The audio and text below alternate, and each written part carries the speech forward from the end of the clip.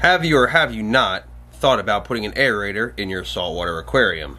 A lot of us have. In this video, I took the liberty of trying it.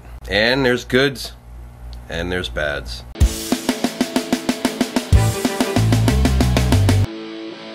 However, in a critical condition, I came home and there was a slight algae bloom, which happened in an increased light cycle which I had on my tank, which I was trying new things for before we upgraded our new tank, and just to see if I could enhance some of the coral growth and to see if it would thrive better, which it did, but in turn had a negative effect. The effect was the algae. And the fact that the algae was sucking a lot of the oxygen out of the water on top of not having a decent flow. So, in lieu of that, resulted in my pretty little fish swimming all the way to the top, gasping for air when I came home from work. So what happens with that? Fish dad over here goes into a panic. And out of this panic, what do? I react by getting my lovely little aerator, and not the small one. No, if you're gonna go big or go home, go ham, right? So I got the big bar one. Sucker's about 2.5 inches long. The sand can't even stop it.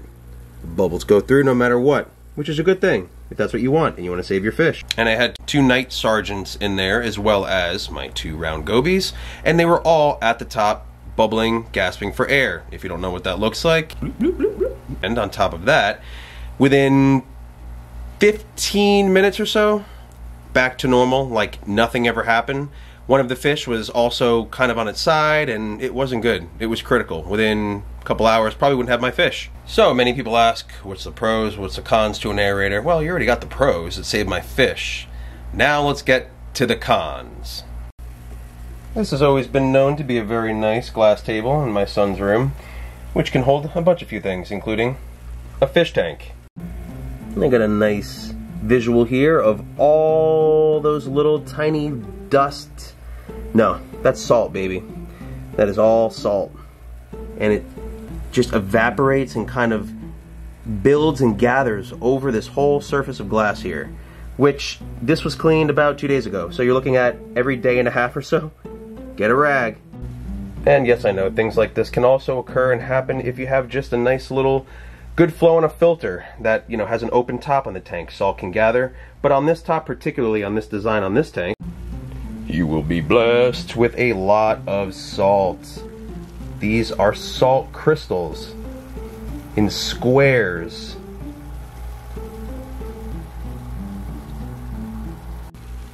Like, I mean, like legit crystals here.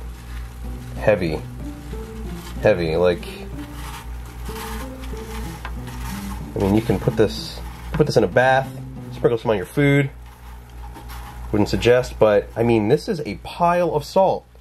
Now, this is not in 2 days. This is more like, mind you, I could even be scraping and scratching the plastic on top of here, doing that right now so fast to show you this video, which would be another beautiful point to tread carefully when having an aerator in a saltwater tank. Not to mention, all this salt comes from where? Comes from the water.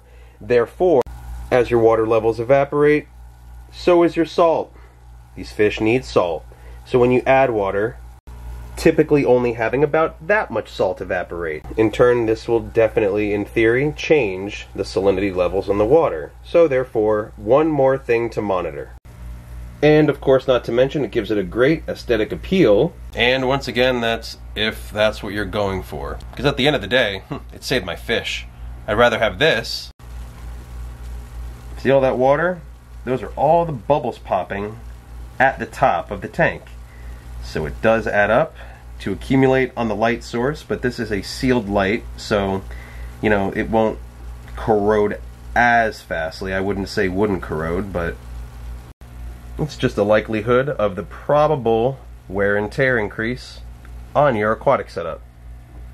I don't know. I think it looks good. I think it serves its purpose, and I don't mind doing a little maintenance on my tanks, as I'm always home to do that. So, and I take pride in my animals. I like that stuff. So, what do you think? Do you have an aerator in your tank? Do you like the aerator? Even if it's a freshwater. I mean, I know they look good. They make so many different styles. What kind of aerator you have? But Thank you. Please make sure you like and subscribe. Make sure you hit that notification bell.